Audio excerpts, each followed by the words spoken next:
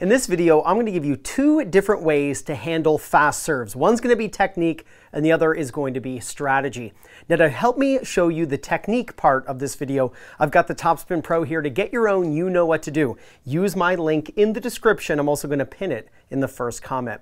So the first idea is keep your elbows out away from you.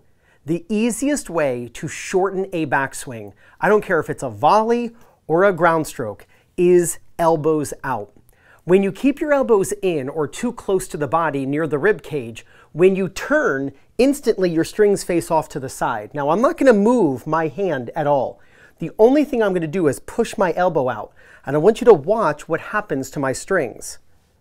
See, there is an angle between the forearm and wrist, right? That's because the contact point is out in front and we want our strings to face forward with the contact out in front. The only way to do that is to have a layback in the wrist. Well, when your arm and your elbow are jammed into your side, that points your strings off to the side. So if your elbows are in and you turn for a forehand, just by having your hand next to you, your strings face off to the side, all of a sudden the ball goes wide and you were late and you're thinking, oh, I got to shorten my swing. When really your hand was in the right place. All you needed to do, and again, watch my racket, watch what happens to my racket. When you push your elbow out, all of a sudden your strings are facing forward and now your take back isn't too large. So I don't care if it's on the backhand or the forehand. Get your elbows out away from you, and then when you turn and have a unit turn, your strings face forward and your backswing isn't too far back. Now before I show you the strategy to use to handle fast serves, if you're looking for people in your local area to play matches against or practice with, or if you want to find a coach who's close to you who can help you with your game, then use my link in the description and pinned in the first comment, playyourcourt.com/2minutetennis. When you use my link to sign up, you get 50% off. This is commonly overlooked. To react to fast serves, just stand farther back.